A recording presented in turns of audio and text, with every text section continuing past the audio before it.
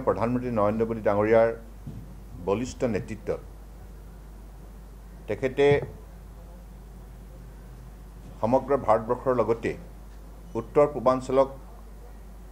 উন্নয়নৰ ক্ষেত্ৰত বিশেষ অগ্ৰাধিকাৰ দি আহিছে, বিশেষভাৱে অগ্ৰাধিকাৰ দিছে।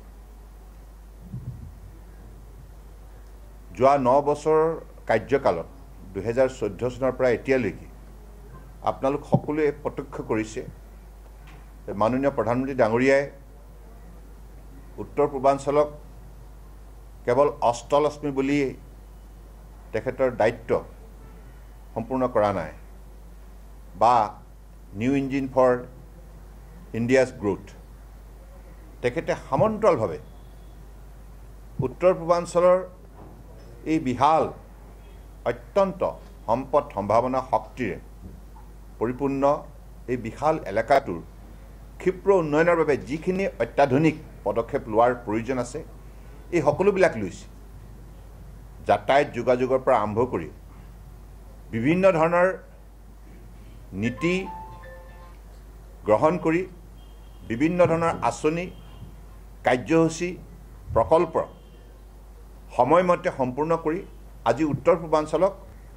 ভাৰতবৰ্ষৰ অন্যতম শক্তিশালী অঞ্চল হিচাপে গঢ় দিয়াত তেখেতে উল্লেখযোগ্য ভূমিকা পালন কৰিছে। তেখেতে ভাৰত চৰকাৰৰ সকলো কেন্দ্ৰীয় মন্ত্ৰীৰ লগতে জ্যেষ্ঠ বিষয়াসকলক উত্তৰ পূৰ্বাঞ্চলক ক্ষিপ্ৰ উন্নয়নৰ বাবে যিমানবিলাক প্ৰকল্প বিভিন্ন মন্ত্ৰালয়ৰ তৰফৰ পৰা লোৱা হৈছে সকলোবিলাক যাতে সময়মতে উন্নত মানদণ্ডৰ এই কামবিলাক সম্পূৰ্ণ হয় তাৰ প্ৰতি লক্ষ্য ৰাখিবৰ বাবে প্ৰতিগৰাকী কেন্দ্ৰীয় মন্ত্ৰীক যোৱা 9 বছৰে উত্তৰ পূৰ্বাঞ্চল ভ্ৰমণ কৰাৰ বাবে নিৰ্দেশ দিছে। জ্যেষ্ঠ প্ৰশাসনিক বিষয়াসকলো সঘনাই উত্তৰ পূৰ্বাঞ্চললৈ আহি প্ৰতিখন ৰাজ্যৰ প্ৰকল্পবিলাকৰ ক্ষেত্ৰত বুজ লৈছে আৰু ততাতৰীয়াকৈ সিদ্ধান্ত গ্ৰহণ কৰি যিবিলাক প্ৰকল্পৰ কাম লেহেমীয়া হৈছে সেইবিলাক সম্পূৰ্ণ কৰাৰ পদক্ষেপ লৈছে আৰু নিজেও 50 বাৰতকৈ অধিক কাল তেখেতে উত্তৰ পূৰ্বাঞ্চল ভ্ৰমণ কৰি এই কথা প্ৰমাণ কৰিছে যে তেখেতে কেৱল কথাই নকয়, কামেৰে তেখেতৰ উত্তৰ পূৰ্বাঞ্চলৰ প্ৰতি থকা আন্তৰিকতা তেখেতে প্ৰমাণ কৰিছে আৰু এক্টিভ পলিচিৰ যোগেদি উত্তৰ পূৰ্বাঞ্চলক দক্ষিণ পূব এছিয়াত শক্তিশালী এটা অৰ্থনৈতিক অঞ্চল হিচাপে ভাৰতবৰ্ষৰ অন্যতম শক্তিশালী উন্নয়ন অঞ্চল হিচাপে গঢ় দিয়াৰ তেখেতে যিটো লক্ষ্য স্থিৰ কৰিছিল এই লক্ষ্যত তেখেত আজি উপনীত হৈছে। এক্টিভ পলিচি কাৰ্যকৰী ৰূপ দি আজি উত্তৰ পূৰ্বাঞ্চলক চুবুৰীয়া ৰাষ্ট্ৰসমূহৰ সৈতে যোগাযোগ ব্যৱস্থা শক্তিশালী ওপৰত গঢ় দিয়াত সফলতা অৰ্জন কৰিছে আৰু তেখেতৰ বলিষ্ঠ পদক্ষেপৰ বাবেই বাংলাদেশ প্ৰট'কল ৰোড খোলা হ'ল আৰু যোৱাকালি আপোনালোকে দেখিলে যে ম্যানমাৰৰ সৈতে জলপথেদি চি ৰোডৰ যি ইনলেণ্ড ৱাটাৰৱেজৰ যোগেদি কেনেধৰণে যাতায়াত আৰু যোগাযোগ সম্ভৱ কৰি তুলিলে আপোনালোকে নিজেই দেখিছে। যোৱাকালি কলকাতাত থকা শ্যামাপ্ৰসাদ মুখাৰ্জী পোৰ্ট অথৰিটিৰ পৰা এখন জাহাজ মালবাহী জাহাজ ম্যানমাৰৰ ৰাখিন ষ্টেটৰ অৱস্থিত চিটুৱে পোৰ্টলৈ গতি কৰিছে আৰু এই জাহাজখন ৰিচিভ কৰিবৰ বাবে মাননীয় প্ৰধানমন্ত্ৰী ডাঙৰীয়াৰ নিৰ্দেশত ময়ো অহা 9 তাৰিখে ম্যানমাৰলৈ যাম আৰু ম্যানমাৰ চৰকাৰৰ মন্ত্ৰীৰ লগতে প্ৰশাসনিক বিষয়াসকলৰ সৈতে আলাপ আলোচনাত মিলিত হ'ম। আমাৰ লক্ষ্য হৈছে মাননীয় প্ৰধানমন্ত্ৰী ডাঙৰীয়াই যিখিনি কাম তেখেতে হাতত লৈছে সেই কাম যাতে তৃণমূল পৰ্যায়ত সফল ৰূপ দিব পাৰি তাৰ কাৰণে মাননীয় প্ৰধানমন্ত্ৰী ডাঙৰীয়াৰ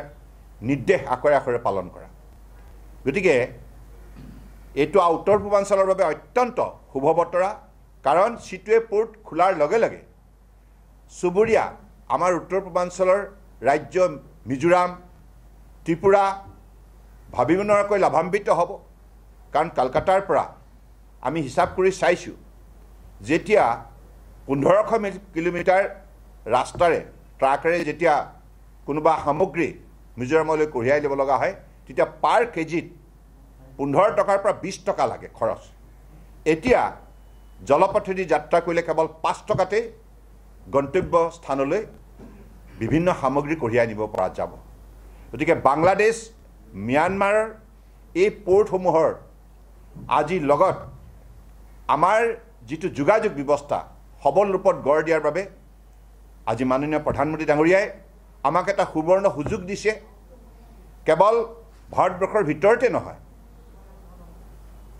যে বিদেশৰ বিভিন্ন ৰাষ্ট্ৰলৈ আমি উৎপাদন কৰা সামগ্ৰীসমূহ কম পইচাত লজিষ্টিক কষ্ট আৰু ট্ৰান্সপৰ্টেশ্যন কষ্ট এইবিলাক কম পইচাত আমি আমাৰ আমদানি ৰপ্তানিৰ ব্যৱসায় বাণিজ্য আমি ক্ষিপ্ৰ গতিত আগুৱাই নিব পাৰোঁ গতিকে উত্তৰ পূৰ্বাঞ্চলক তেখেতে পূৰ্বতে যি কথা দিছিল সেই কথাক আজি আখৰে আখৰে পালন কৰিছে আৰু ভাৰত চৰকাৰৰ বৈদেশিক পৰিক্ৰমা মন্ত্ৰালয়ে ম্যানমাৰ চৰকাৰৰ সৈতে এই ক্ষেত্ৰত সকলোবিলাক যোগাযোগ কথা বতৰা সম্পূৰ্ণ কৰি আমাৰ পোৰ্ট শ্বিপিং ৱাটাৰৱেজ মন্ত্ৰালয়ে এই কামখিনি বাস্তৱায়িত কৰাৰ বাবে নিৰ্দেশ দিছে কাৰণ আমাৰ যিটো মন্ত্ৰালয় এই মন্ত্ৰালয়ৰ কামেই হৈছে মেৰিটাইম ট্ৰেড অপাৰেট কৰা এক্সিম কাৰ্গো হেণ্ডেল কৰা ইনলেণ্ড ৱাটাৰৱেজ হেণ্ডেল কৰা কাৰ্গো শ্বিপিং হেণ্ডেল কৰা গতিকে এই কামখিনিয়ে যিহেতুকে আমাৰ মৌলিক দায়িত্ব সেই দায়িত্ব পালন কৰাৰ বাবে মাননীয় প্ৰধানমন্ত্ৰী নৰেন্দ্ৰ মোদী ডাঙৰীয়াৰ নিৰ্দেশত আমি সকলোবিলাক কাম আগুৱাই নিয়াৰ প্ৰয়াস কৰিছোঁ গতিকে মই মাননীয় সাংবাদিক বন্ধুসকল কিছুদিনৰ আগতে আপোনালোকে দেখিছে যে কেনেধৰণে MV গংগা ভিলাছ পৃথিৱীৰ আটাইতকৈ যিটো দীৰ্ঘতম লংগেষ্ট ৰিভাৰ ক্ৰুজ হিচাপে খ্যাত বেনাৰসৰ পৰা 3200 কিলোমিটাৰ বাট অতিক্ৰম কৰি ডিব্ৰুগড় পাইছি সেই ডিব্ৰুগড় আহি পোৱাত আপোনালোকে সকলোৱে প্ৰত্যক্ষ কৰিছে আৰু সেই ডিব্ৰুগড় আহি পোৱাৰ লগে লগে এই কথা প্ৰমাণ হ'ল যে MV গংগা ভিলাছখন গংগা ৰাষ্ট্ৰীয় জলপথ নম্বৰ 1 তাৰ পৰা ৰাষ্ট্ৰীয় জলপথ নম্বৰ 2 ব্ৰহ্মপুত্ৰলৈকে আহোঁতে 27খন ৰিভাৰ ছিষ্টেম অতিক্ৰম কৰি আহিছে আৰু বাংলাদেশ প্ৰট'কল ৰোডটো অতিক্ৰম কৰি আহিছে গতিকে অতদিনে কংগ্ৰেছৰ কাৰ্যকালত এনেকুৱা ধৰণৰ ধাৰণা দিয়া হৈছিল যে নদীত পানী নাই নদীত পেছেঞ্জাৰ ভেছেলো চলিব নোৱাৰে কাৰ্গো ভেছেলো চলিব অৰ্থাৎ মালবাহী জাহাজো চলিব নোৱাৰে আৰু যাত্ৰীবাহী জাহাজো চলিব নোৱাৰে তেনেকুৱা এটা ধাৰণা দিয়া হৈছিল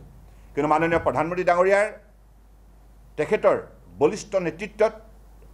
আজি ভাৰতবৰ্ষৰ ইনলেণ্ড ৱাটাৰৱেজ অত্যন্ত কাৰ্যক্ষম কৰি তুলিছে যাৰ ফলত আজি ইনলেণ্ড ৱাটাৰৱেজৰ যোগেদিও আজি এঠাইৰ পৰা আন ঠাইলৈ বিভিন্ন সামগ্ৰী কঢ়িওৱাৰ ক্ষেত্ৰত সহায় হৈছে আৰু কাৰ্গো হেণ্ডলিং কেপাচিটি কংগ্ৰেছৰ কাৰ্যকালত আপোনালোকে এই ফিগাৰটো মনত ৰাখিব কংগ্ৰেছৰ কাৰ্যকালত ভাৰতবৰ্ষৰ যিটো জলপথ এই জলপথটো অৰ্থাৎ ইনলেণ্ড ৱাটাৰৱেজক কোনোদিনেই সদব্যৱহাৰ কৰাৰ তেখেতসকলে পৰিকল্পনা প্ৰস্তুত কৰিব নোৱাৰিলে সেইকাৰণে তেখেতসকলৰ দিনত কেৱল 5খন ৰাষ্ট্ৰীয় জলপথৰ মাজতে সীমাবদ্ধ হৈ আছিল কিন্তু মাননীয় প্ৰধানমন্ত্ৰী ডাঙৰীয়াই তেখেতে দায়িত্ব লৈ গোটেই ভাৰতবৰ্ষৰ ৰিভাৰ ছিষ্টেমটোৰ গৱেষণা কৰি অধ্যয়ন কৰি 111খনলৈকে ৰাষ্ট্ৰীয় জলপথ ঘোষণা কৰি ইয়াৰ ভিতৰত practically feasible 26খনত cargo movement facility develop কৰাৰ বাবে ইনফ্ৰাষ্ট্ৰাকচাৰ ডেভেলপ কৰাৰ ক্ষেত্ৰত বলিষ্ঠ পদক্ষেপ গ্ৰহণ কৰিলে ইয়াৰ ফলত আপোনালোকে শুনি ভাল পাব 2014লৈকে কংগ্ৰেছৰ কাৰ্যকালত কেৱল ইনলেণ্ড ৱাটাৰৱেজত কাৰ্গো হেণ্ডলিং কেপাচিটি মাত্ৰ 16 মিলিয়ন মেট্ৰিক টন আছিলে 2014লৈকে কিন্তু মাননীয় প্ৰধানমন্ত্ৰী ডাঙৰীয়াৰ বলিষ্ঠ নেতৃত্বত কেৱল 9 বছৰতে এই 16ৰ পৰা জাম্প কৰি পেলাই 125 million metric টনলৈকে cargo handling capacity বাঢ়িলে ইয়াৰ পৰা এই কথাটো প্ৰমাণ কৰে যে আমাৰ মাননীয় প্ৰধানমন্ত্ৰী ডাঙৰীয়াই সুযোগ্য নেতৃত্বত বলিষ্ঠ নেতৃত্বত আজি বিভিন্ন স্তৰত যিটো প্ৰগতি সম্ভৱ হৈছে মানুহ ইয়াৰ পৰা লাভান্বিত হৈছে ইয়াৰ পৰা লক্ষ লক্ষ নিবনুৱা যুৱক যুৱতী সংস্থাপিত হৈছে আৰু খেতিয়ক ৰাইজেও তেখেতসকলৰ উৎপাদিত সামগ্ৰীবিলাকৰ উচিত মূল্য পাইছে মই ভাবোঁ যে আজি আমাৰ সকলোৰে বাবে এইটো আনন্দৰ কথা যে উত্তৰ পূৰ্বাঞ্চলত ইংৰাজৰ সময়ত জলপথেদিহে গোটেই বেপাৰ বাণিজ্য সম্ভৱ হৈছে আৰু সেই সময়ত ৰাস্তা পদূলি ৰোডৱেজ বা ৰেলৱেজৰ কানেক্টিভিটি তেনেধৰণৰ শক্তিশালী নাছিল কেৱল জলপথৰ দি আমাৰ উৎপাদিত সামগ্ৰীবিলাক আমি দেশ আৰু বিদেশলৈ ৰপ্তানি কৰিছিলোঁ তেনেধৰণে আমি উপাৰ্জন কৰিছিলোঁ অৰ্থনৈতিক বুনিয়াদ গঢ় দিছিলোঁ ঠিক তেনেধৰণে আমাৰ লাগতিয়ালবিলাকো আমি তেনেধৰণে আমদানি কৰিছিলোঁ কিন্তু এতিয়া সেই বহুত দিন কংগ্ৰেছৰ কাৰ্যকালত এই গোটেই বিষয়বিলাক সম্পূৰ্ণৰূপে অন্ধকাৰত থাকিল তেখেতসকলে কোনো ধৰণৰ চেষ্টা নকৰিলে তেখেতসকলৰ দুৰ্বলতা তেখেতসকলৰ ভুল নীতি তেখেতৰ অকমন্যতাৰ বাবে আজি আমি বহুত পিছ পৰি থাকিব লগা হৈছিল কিন্তু মাননীয় প্ৰধানমন্ত্ৰী ডাঙৰীয়াই এই কথাটো প্ৰমাণ কৰিলে যে যাতায়াতৰ সকলোকেইটা মোড অফ ট্ৰান্সপৰ্টেশ্যনক আমি যদি সক্ৰিয় কৰি তুলিব পাৰোঁ তেতিয়াহ'লে নিশ্চয় দেশৰ অৰ্থব্যৱস্থা ক্ষিপ্ৰতাৰে শক্তিশালী হ'ব আৰু সেই কথাটো আজি তেখেতে প্ৰমাণ কৰিলে যে তেখেতে যেতিয়া 2014 চনত প্ৰধানমন্ত্ৰী দায়িত্ব লৈছিলে তেতিয়া আমাৰ ভাৰতবৰ্ষৰ অৰ্থনৈতিক অৱস্থাটো গোটেই পৃথিৱীৰ লগত তুলনা কৰিলে 11 নম্বৰ একাদশ মানে অৱস্থানত আছিল 11 পজিশ্যন আছিলে ৱৰ্ল্ড ইকনমি কিন্তু এতিয়া তেখেতৰ বলিষ্ঠ নেতৃত্বত আজি